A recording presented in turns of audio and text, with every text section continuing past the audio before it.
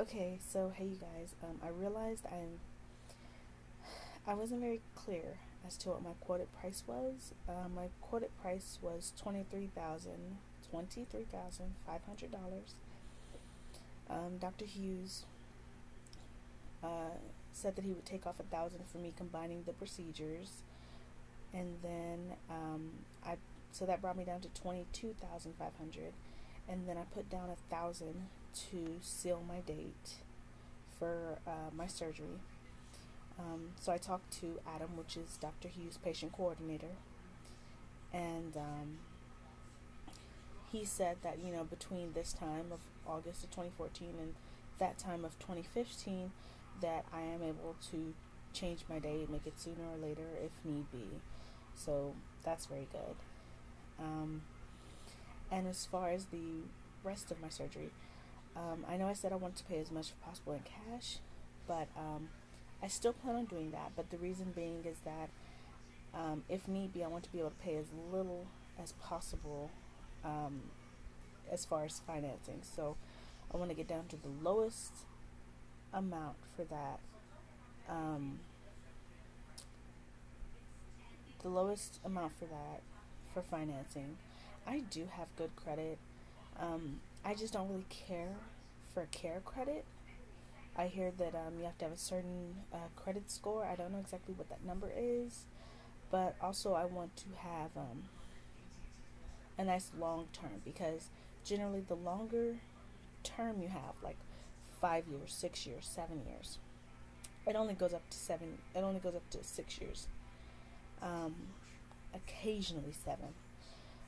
If you go with like a bank or another financing company. But I'm getting a personal loan from Wells Fargo for whatever the remaining balance is that I can't pay.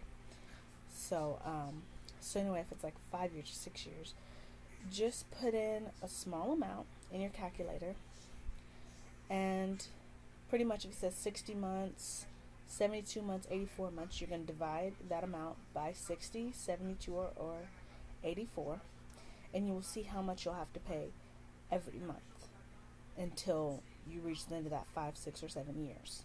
So generally, if it's still in the low thousands, it's going to get down to like less than 200 a month. So just keep that in mind as far as if you plan on financing your surgery or not. But I just wanted to throw in that tidbit because I realized that even I couldn't tell what my quoted amount was. Again, it was $23,500. Doctor took off 1,000, 22,500, and I put down 1,000, so that was 21,500. So just thought it was good for you guys to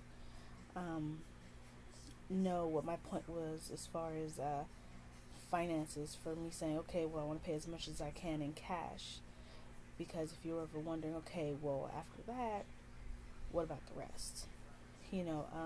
But for those of you, there is care credit. Most surgeons use care credit, but that's a medical financing company, and your credit does have. When I called a year ago, they said you had to have credit history, not necessarily good credit. But I've looked on, like Real Self and things, and I hear that you have to have good credit.